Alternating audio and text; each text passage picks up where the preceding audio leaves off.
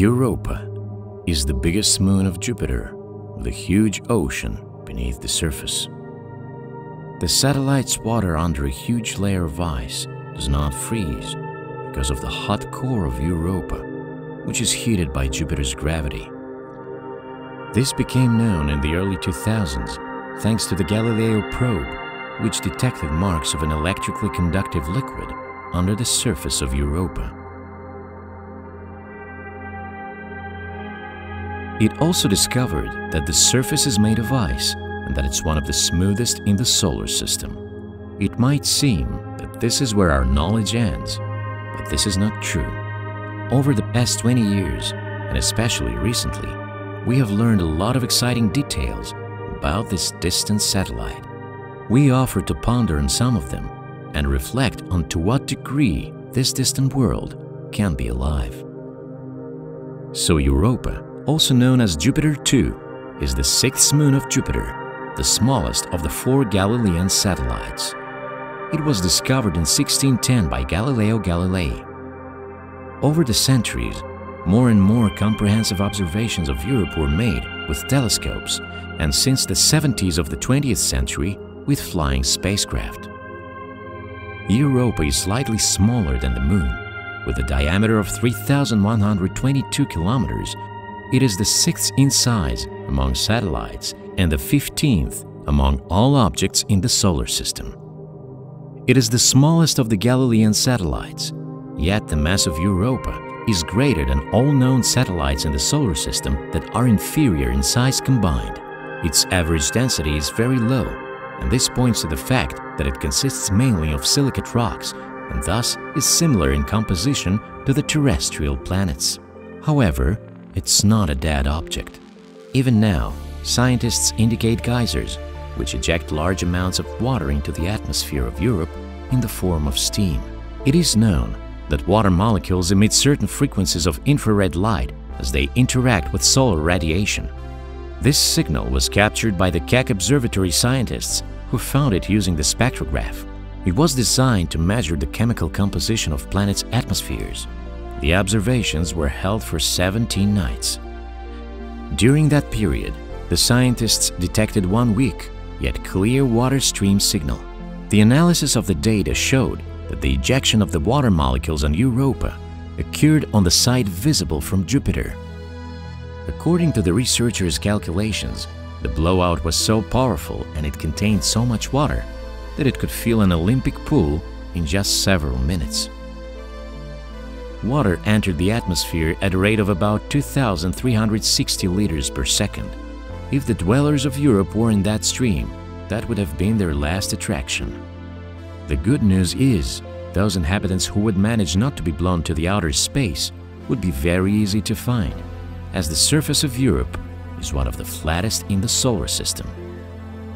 The tallest formations that can be found here are merely several hundred meters. If we take a close look at Europa's surface images, we will see signs of endogenous geological activity, such as lines, lenticles, bumps and pits, and the so-called Connemara chaos below the center. The high albedo of the satellite indicates that the surface of the ice is pretty clean and young. It is believed that the cleaner the ice on the surface of the icy satellites, the younger it is. Let's also pay attention to the plains. Smooth plains can be formed by the activity of cryovolcanoes, which erupt to the surface, filling areas with spreading and hardening water. From Europa's orbit, we can see a chaotic relief that has different geometric shapes. We can also observe areas which are dominated by lines and stripes, ridges, usually doubled, as well as impact craters. Their number is small. There are only 40 named craters over 5 kilometers in diameter, which suggests that the surface is relatively young, from 20 to 180 million years old. So Europe has high geological activity. The spectral analysis of the dark lines and spots of the structure shows presence of salts, magnesium sulfate in particular. The reddish hue allows to assume the presence of iron and sulfur compounds as well. Apparently, they are contained in the ocean of Europa and are ejected to the surface through clefts and then freeze. In addition, traces of hydrogen peroxide and strong acids were found. For instance, there is a high chance that Europa contains sulfuric acid hydrate. Let's land on that interesting object. As it turns out, it's not that easy. The thing is, Jupiter's moon Europa is surrounded by a region of sharp ice needles which stretches along the entire equator and is extremely dangerous for space probes to land on. Ice needles, also known as calgispores on Europa, can reach up to 15 meters in height. Large as they are, these structures still cannot be seen on the images of Europe available to us so far. A few careful maneuvers and we landed. Phew! We managed not to damage our spacecraft by this gigantic icicle. The incredible view of Europe opens to our eyes. Its surface is very cold compared to the Earth. The temperature here is 150–190 degrees Celsius below zero. But that is not the main thing to worry about here. The radiation level on Europe is extremely high, as the satellite's orbit passes through the powerful radiation belt of Jupiter. The daily dose of radiation here is nearly 1,000,000 times bigger than on Earth. This dose is enough to cause severe radiation sickness.